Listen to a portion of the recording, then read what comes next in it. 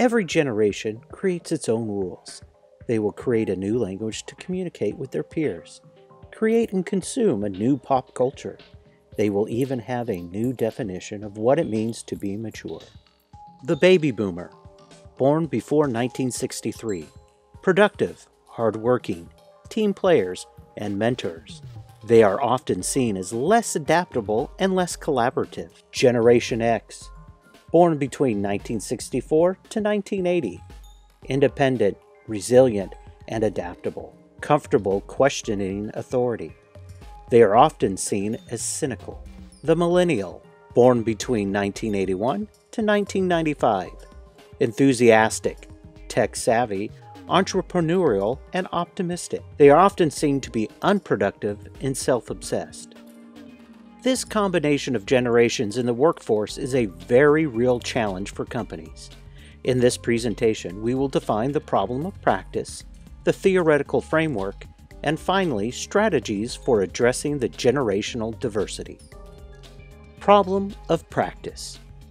With three distinct generations currently operating in various working environments, differences in values and beliefs can manifest interpersonal conflict. It is this type of dissonance that interferes with effective communication, leading to resentment, discord, and decrease in morale, and overall job dissatisfaction, resulting in higher numbers of attrition.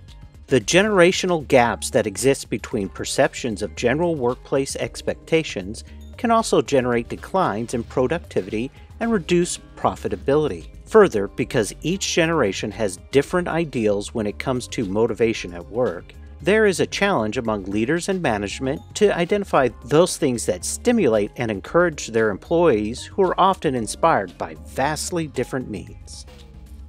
Theoretical framework. There are 8 social identity frameworks. Building on these 8 categories we discussed in class can further depict an employee's social identity, which may allow us to further understand various generational employee attributes. Employee generational differences can be didactically broken down with theoretical framework, which will allow further discussion and intra-employee analysis.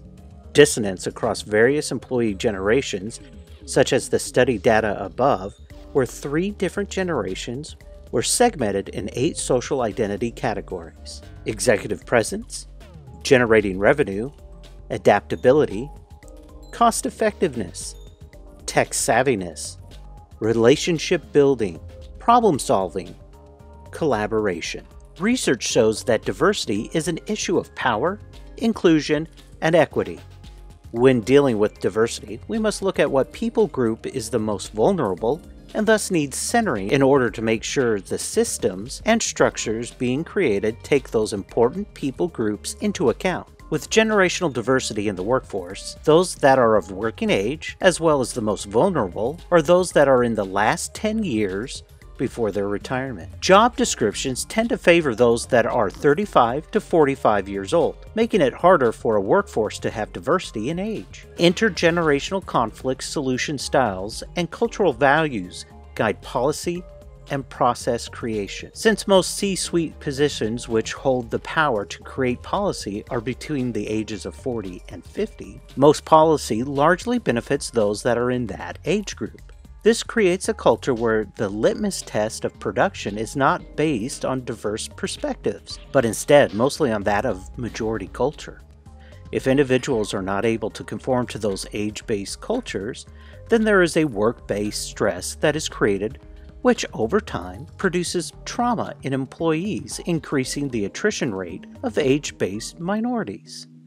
The cycle continues until there is a stop to this culture and subconscious bias.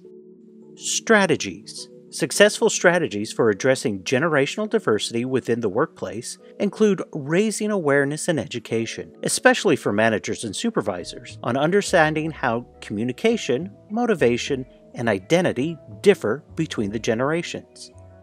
The National Conference of Bar Foundations gave 5 suggestions. Focusing on goals and expectations gives everyone a level playing field. Encouraging people with different generations to form mentorships can be a positive way to engage in conversations and learn from one another. Be open to suggestions from lots of different places. Connecting workers with how they're contributing to overall goals gives purpose. People in different generations may prefer different versions of work-life balance, whether it's PTO or flex working schedule or working from home. Accommodate desires. Conclusion. The difficulty in creating successful cross-generational teams are many. The commonalities between generations are just as many. Clear understanding of the unique pros and cons of each of the Baby Boomer, Generation X, and Millennial generations is where the successful strategies can be found.